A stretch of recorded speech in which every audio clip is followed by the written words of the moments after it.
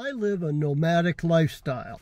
I live and travel full-time in my tin tent, a Dodge Grand Caravan no-build style. Welcome to the HogTide Rising channel, an insight into nomadic van life seen through the eyes of a long-time touring motorcyclist.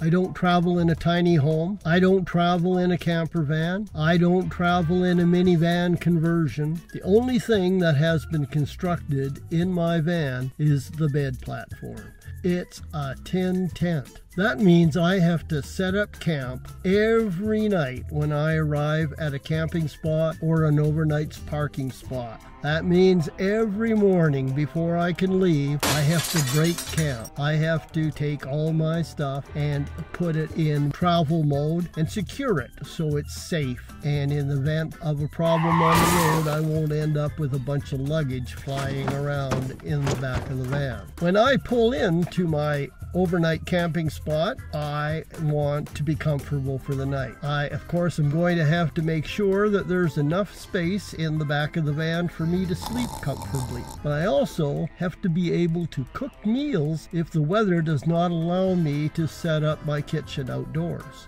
I also have to be able to work on videos like this one I'm doing now. I have to do some editing, so I have to be able to set up my office in the back of the van. Because I am an amputee working with and living with a prosthetic, I have to do a certain number of exercises on a daily basis in order to enable me to continue to walk. And then, of course, there's rest and recreation. I want to be able to just sit back, chill out, and watch Netflix or Amazon Prime videos and be comfortable. So I have figured out ways to adapt my living space to accommodate all those needs. And I'm going to show you how I do it. So let's dive right in to the back of my van and see how I live 24/7, 365 days of the year in a tin tent. I have to set up camp every night when I arrive at a camping spot or an overnight parking spot. I, of course, am going to have to make sure that there's enough space in the back of the van for me to sleep comfortably. This is my bedroom setup. So this is the way I would have the van set up just before I go to bed. Now over here in the corner, standing up on end to use up the minimum amount of space, is my everyday duffel bag. And that duffel bag gets moved around in the van because it carries stuff that I need access to at any time. Behind that is my kitchen. That just goes into that little Harley Davidson bag. And next to it, that duffel bag that's up there, that's a combination duffel bag. It's the laundry bag for when I go to the laundromat. I also use it to store my extra sleeping bag. Underneath that duffel bag is that tote that carries things I need regularly but not every minute. Next to that, you can just see the top of my folding table and my pillow. Towards the front of the van, my prosthetic. This van is set up because I am an amputee and I have to be able to move around easily, and having the van with a bed platform makes it very, very easy. My paper towel is always handy, ready for cleanup. My closet, my hanging wardrobes. It seems a lot of people in van life say, well, what do you do about hanging clothes? What I do is I use thin wire hangers, the really good ones used at a clothing store, and then I just hang my stuff up on that grab handle. When I'm traveling, I take them down off of that and fold them down, and then they're out of the way. Even though I carry a lot of stuff in the van, I still do have just about my full twin-size bed for sleeping in. I have to do a certain number of exercises on a daily basis. Every morning I do a series of exercises that are designed to strengthen my buttock muscles and my core, my abdominal muscles, and the muscles that I need to help me walk easier with a prosthetic. I have two sets of exercises which I do on alternate days. This is the way that I configure it for exercise session number 1, series of stomach exercises. So all I really need is adequate room on the bed and then a pillow that I rest my head and my arms on when I'm doing these exercises. I don't need to use a bolster, so my duffel bag, my daily duffel bag, gets tucked in against the corner to give me room to lay down on the bed to do the workout. Exercise session number 2 is done on my back, and I do need a bolster for some of those exercises, so that big old duffel bag is just the ticket. I like to double use things, and you will see that I use it for other purposes. But I also have to be able to cook meals if the weather does not allow me to set up my kitchen outdoors. This is what I call my Breakfast Nook setup. In the foreground is my table with the legs folded down, and right now I just use it in this position for doing some prep, making coffee, and then when I eat I actually fold the legs out and use it as a table. Behind that you can just see the lid of a plastic tote, and I use it to store things that I need on a regular basis, not on a daily basis. So my Breakfast Nook setup consists of my Origo Heat Pal, which I use for heating and for cooking. And in the foreground we have my jet boil that I use for boiling water for making coffee, and next to that is my new AeroPress, which I'll be doing a review on at a later date. A super piece of equipment. Of course, my Kicking Horse coffee. I never travel without Kicking Horse coffee. And my coffee grinder, and then ready to be pressed into action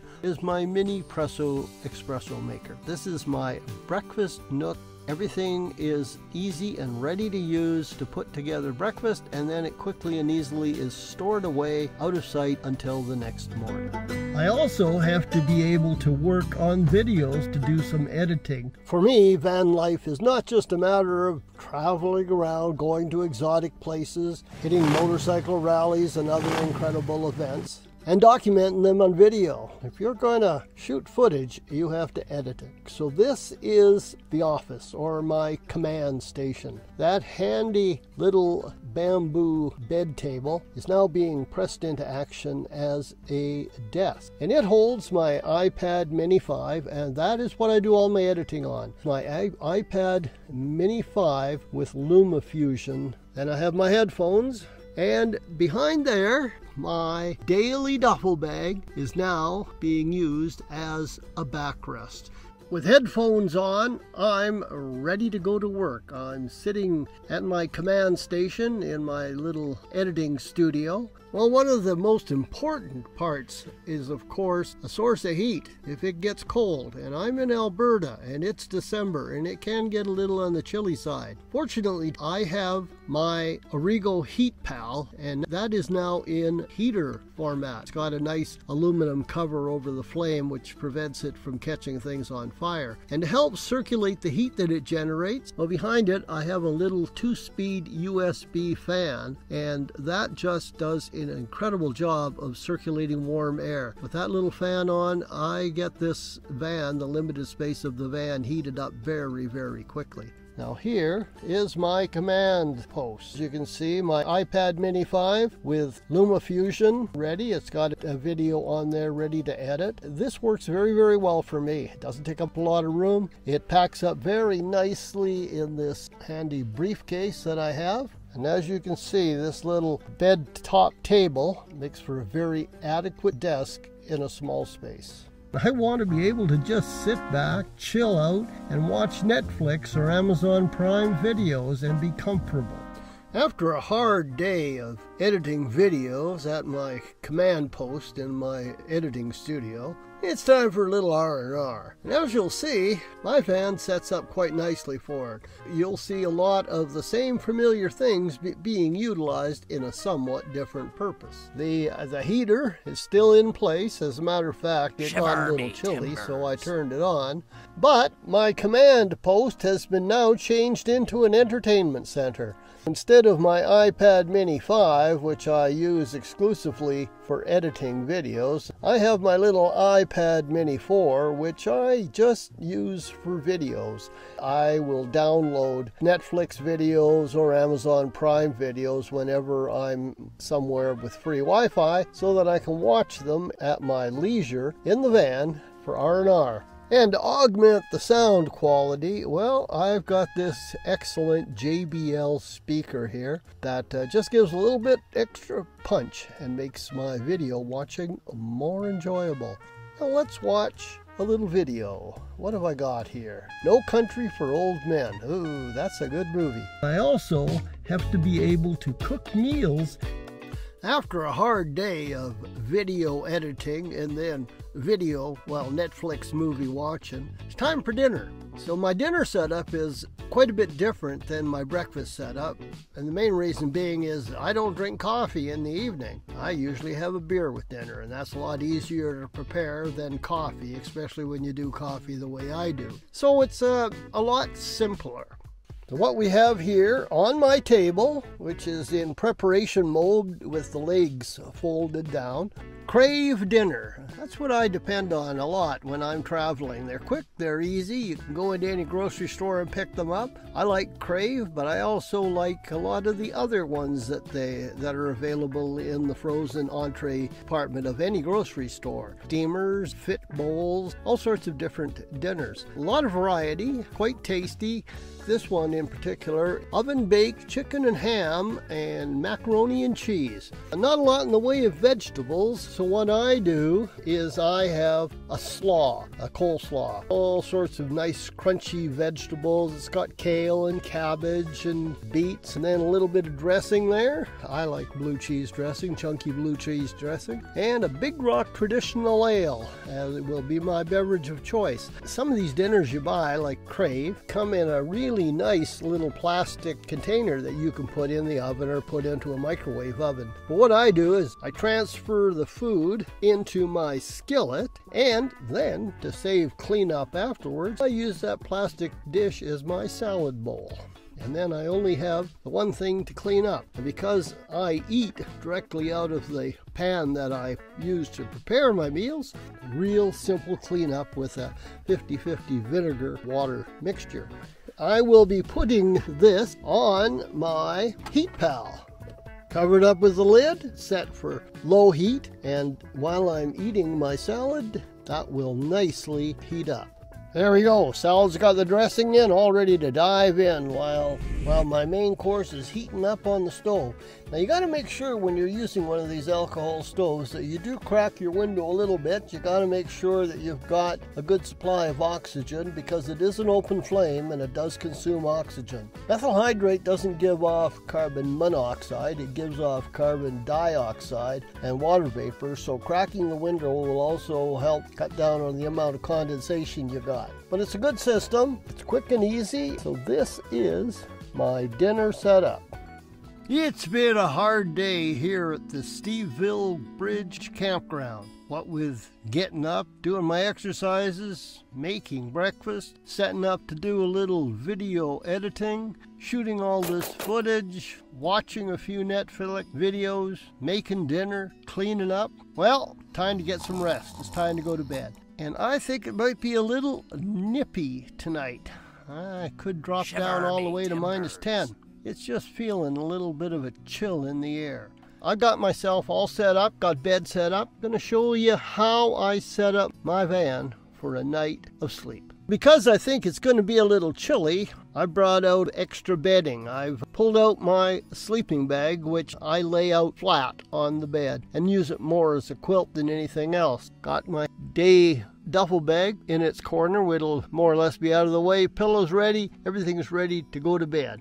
You can see my Origo heat pal is not sitting on the corner of the bed like it was during the day when I was using it as a heat source. And that's because I want to make sure I wake up in the morning. I don't want to take any chances with having an open flame burning in my van while I'm sleeping. Now, the Origo does not give out carbon monoxide. However, you have to be very, very careful of oxygen depletion. That is not a risk if there's no flame burning. So I put the Origo away. I don't use it when I'm sleeping, and instead I will layer up. I layer up on my bedding, and I'll also layer up on what I wear when I go to bed. So you might have noticed that I have a toque on and a hood on and extra clothing to keep my core warm. That's how I handle the cold at night. Every morning before I can leave, I have to break camp. Spent a very pleasant evening last night, dead to the world in my tin tent. But now it's time to leave. It's time to hit the road. Time to pack up camp, to break camp and pack everything up so that I can safely travel without worrying about any luggage being loose in the back and maybe becoming a flying hazard if there happens to be a problem on the road. So what I'm going to show you now is how everything packs away. Nice, neat, simple, and nicely secured by my quarantine cargo net. You can see my table, my camp table, my desk is all nicely secured on top of some totes, and I secure it with a couple of flat bungee cords. Down here is that tote that you've seen being used for a number of different things. Its primary use, of course, is to store items, but I also use it as part of my breakfast setup. Over here is that tote that I use as a combination laundry tote and to store my sleeping bag, which I really needed last night. And on top of that is my Harley Davidson day pack, which I have been repurposed to use as my camp kitchen, and that's where I store my jet boil, my mini presso maker, my AeroPress, and everything I need for most of my meals. Here we have my heavy-duty tripod. Next to that is my backpack with all my camera equipment in it, and next to that the briefcase that holds my studio, everything I need for editing. That's where they go, on top of that plastic tote. Next to be put in place in front of the tote and the backpack and the briefcase is my everyday duffel bag that you've seen me use for a number of different things. And in this last row, my beer storage cooler, and on top of that is my cracker box. Next to that is my Origo Heat Pal, and then over here, snacks for the road. And it's right close to the door where it's readily accessible. While on the other hand, my beer cooler is as far away from the driver's seat as possible to make it as legal as I can. This is my home after all. I am allowed to carry a certain amount of alcohol with me as long as it's not readily available and readily accessible from the driver's seat. With my totes stored on the driver's seat while I'm camping, this is what confronts me. When I'm ready to get into the van, I got room to get in and take my prosthetic off, and in the morning, after everything's packed up, I have room to get out. And there's everything all nicely secured with my quarantine safety net, which I strongly recommend. If you're going to carry loose luggage in the back of your van, then I urge you to look into getting some sort of a cargo net. Here on the front seat of my tin tent is my pantry, the storage totes that carry my food and what I use to prepare my meals. And they will all go into this place here. Those three totes fit quite nicely into the space between the door and the bed, and that leaves the driver's seat of my tin tent ready to be occupied by the driver. I guess that would be me. What the back of my van looks like when I'm traveling. Over in the left-hand corner is my igloo cooler. Next to that is a couple of totes. The top one is a pantry tote. The bottom one is an equipment tote. And then over here is my porta potty, my hassock commode. On top of that, my utility storage, things I might need for life on the road, windshield washer, fuel treatment. It's basically a carry-all. A good, safe, secure place and secured by my quarantine safety net. And I'm ready to hit the road. Everything is now safely packed away, stored in a good, safe, secure place, and secured by my quarantine safety net, and I'm ready to hit the road. And where am I off to? Well, I can't be sure. My plans change at the spur of the moment. I come to a fork in the road, and instead of going the way I had been maybe intended, something looks good, and I go down that other fork and end up someplace that I had no intention of being at. But I do know for sure, wherever I end up, my tin tent will accommodate my every need, just as it has every day for the last year of traveling, being a nomad, living full-time in a tin tent.